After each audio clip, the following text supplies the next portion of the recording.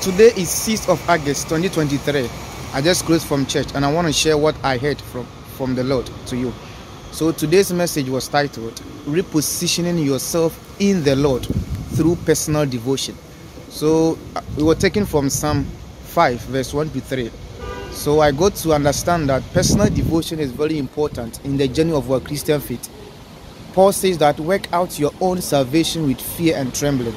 So the journey to heaven is personal. The day you accept Jesus, it becomes personal. So I understand that as we do personal devotions, we begin to know God for ourselves. We begin to experience God and encounter God for ourselves. I want to share this with you. Have a quiet time and a personal devotion for yourself.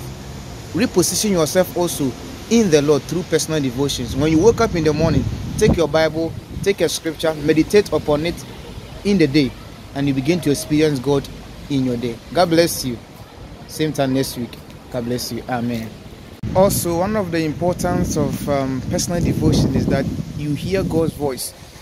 As you begin to study the word, meditate on God's word, sing hymns, worship, and pray, you hear God's voice. So it helps us to hear God's voice. So Psalm 5 verse 3 says that in the morning I hear your voice. So during quiet time, morning devotions, you begin to hear God's voice also. And lastly, but not the least, one of the importance of personal devotion is that it renews your relationship you have with God. As you go to him every morning, you speak to your God speaks back to you. It renews the relationship you have with him. I want to entreat you to take your personal devotion very seriously, and you will see the glory of God. God bless you.